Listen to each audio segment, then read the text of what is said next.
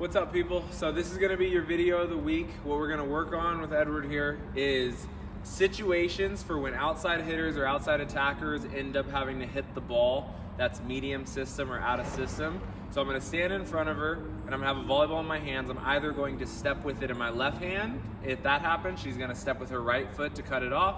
If I step with my right hand, she's going to step with her left foot to cut it off.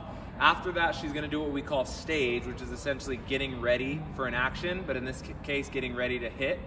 So she's going to stage about 3 feet outside of the court and about 12 feet off the net because of her leg length, and she's going to working at having to attack a ball that's coming over her shoulder, where she has the choice of hitting to the corner, hitting line, or doing a roll shot over the box in the middle of the court each time. We'll go through it a couple times, and I'll give you a little bit more information. Let's check it out.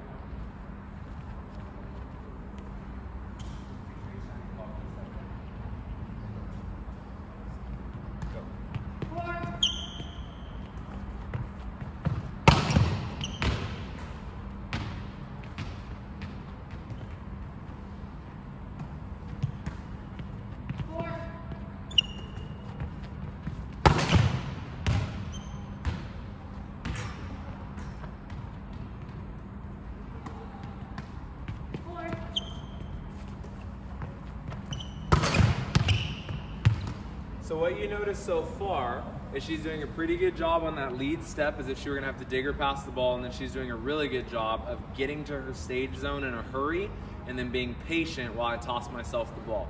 So on these next few, she's gonna focus on her last 2 steps being a little bit lower in the hips and then a little bit faster so she can hit the ball a little bit higher over the net, because when the ball's coming over our shoulder, that's when we usually end up a little bit blind as a hitter and we can't see the defense. So we want to make sure that the hits and swings that we're taking are as high over the net as we can. Let's check it out.